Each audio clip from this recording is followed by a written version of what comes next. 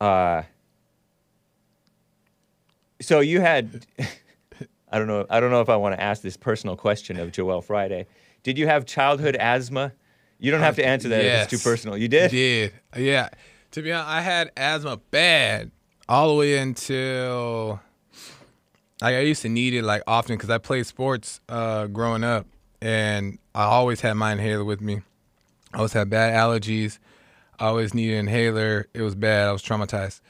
And then not until I hit, I don't know, 18, 19, or maybe 16 to like 19 Yeah. is when I stopped having to use it. But I had it growing up bad.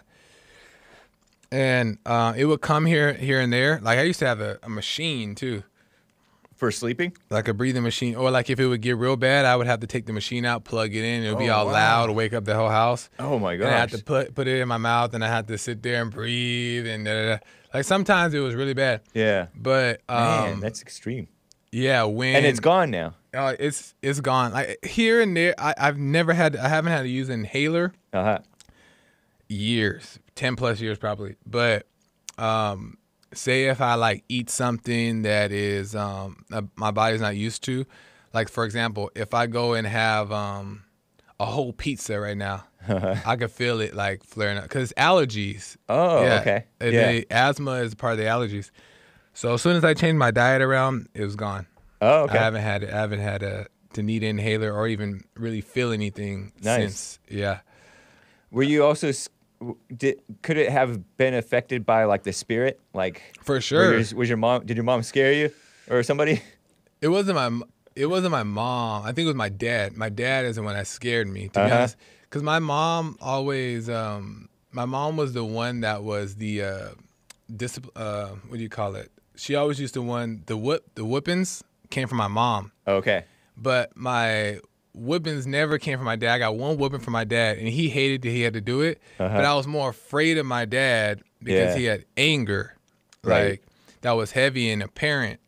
Than my mom. My mom was more she was on the too nice side. Okay. Yeah, the overly loving side. Yep. So, but my dad was always very reactionary. So every time he would get angry, everybody knew it. And when Yeah. I was young, I like experienced like, watching certain things. I think I seen him get in a fight once when I was younger. Wow. I seen him yelling at somebody. And when I was younger, I remember waking up out of my sleep hearing it. And then it just was, I've always been, from then to my growing up in my years in high school and stuff like that, it was always fear of that type of energy. Yeah. So I think the fear for sure more came from dad than mom. So then when you got afraid, when you were like, were you like paralyzed with fear and you had shortness of breath? Because asthma means you Yeah. can't breathe, right? Yeah. What I think it is, and this is just my theory, I don't know. Right. I'm not a doctor. Yeah. But what I think it is that because of the fear and the stress and the overthinking that comes from fear and stress and all that stuff, is that it weakens the immune system. So Oh, yeah. my immune system, I would always be getting sick. Right. I'd always have bad allergies and all that stuff because I'm constantly worrying. I'm constantly, my immune system is weak. So I think with that, plus the exercise that I was doing just was a bad mix. So I always had, like, I used to walk around with the nasal spray, for my nose because it was always so clogged. Oh, wow. To the point that, you guys are hearing all my traumas, to the point that in high school, I got addicted to nasal spray in that my nose wouldn't be clear without it. Oh my gosh. So it switched. Yeah. So I needed nasal spray Man, what a to setup. get back on it. So then once I realized I was getting sinus infections, my brain was pounding, which was worse than migraines. I had to go to the doctor. I had to get medication.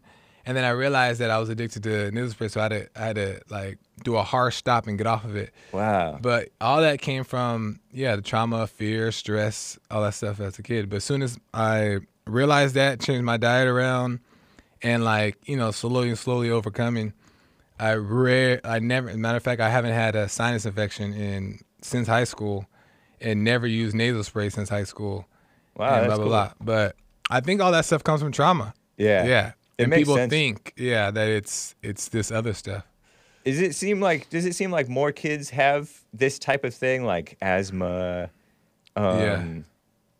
peanut allergies, and things Yeah. like that? Yeah. Is it more frequent now, or is it my imagination that people have these different allergies now more? I don't Kids, see especially.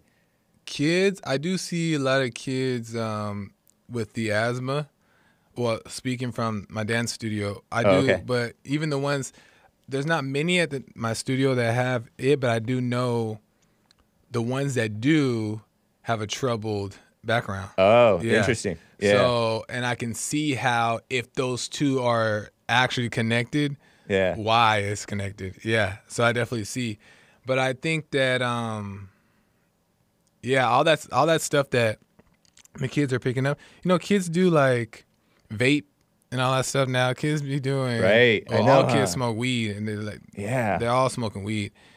But yeah, it's all the same thing. It's all coming from the same place. When I was a kid, my best friend in school, one of my buddies anyway, he had asthma supposedly. I don't remember him suffering ever. I never Yeah. witnessed him suffering, and we hung out quite a bit. Yeah. But I remember I was scared of his dad, and his mother was Yeah. too nice. So it might be kind of like your situation. Yeah. That he, as a kid, Trauma, had a little bit of these allergy Yeah. traumas.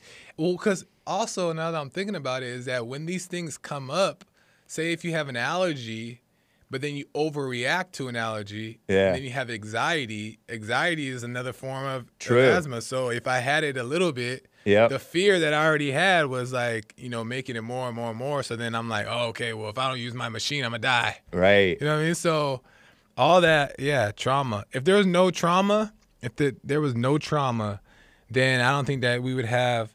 Not that it wouldn't be like, I don't want to completely dismiss it, Right.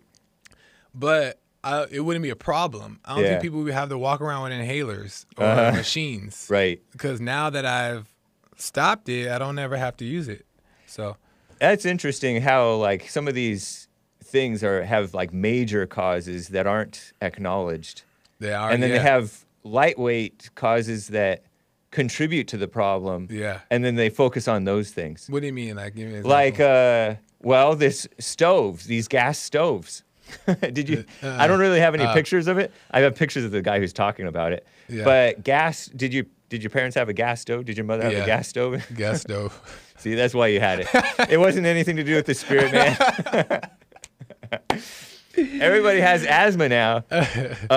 They're thinking of banning gas stoves because of childhood asthma. See, okay, this is what I think about this, and you can let me know what you think. Okay. Is that because people don't know the answer, or they know the answer but don't know how to fix it? It's easier to find a alternative cure. Right. Ban the gas stoves. Yeah. Ban, and it's not gonna stop your kids' anxiety. Yeah. Take away all the inhalers. No, they would really get it. Yeah. Ban all the, you know what I mean? Like, give them medication, all that stuff. Ban the menthol cigarettes and the flavored cigarettes. Yeah, like that's not gonna. But that's the thing. I think that they're doing this because they don't know how to fix it and they need something. Right. So they're like, let's ban this stuff. But none of that stuff ever worked. When has it worked? I know. Yeah. This is the federal government. This is Consumer Product Safety Commissioner Richard Trumka Jr., the real Richard Trumka Sr. He died a year and a half ago. And this guy looks like a mafia union thug to me. A young version of his late father. Look at it. That looks communist. It's a cool graphic here. We're looking at this guy's Twitter profile, Commissioner Rich Trumka Jr. He goes by Rich instead of Richard Trumka Jr. And he has this mustache. Yeah. Good-looking guy, I guess, but strapping young man. He's like the mirror image of his father, who's dead, but he was a union thug, in my opinion, back in the day. He's the safety for you, for all. What? Safety? There's a quote that, Raymond from church with Jesse Lee Peterson? He always talks in church. Yeah. He likes to quote this quote about from one of the founders, I think, a man who would trade safety for trade freedom for safety and security will get neither safety and security nor freedom. Makes sense. But that's what these communists, I'm calling them communists, push for is safety.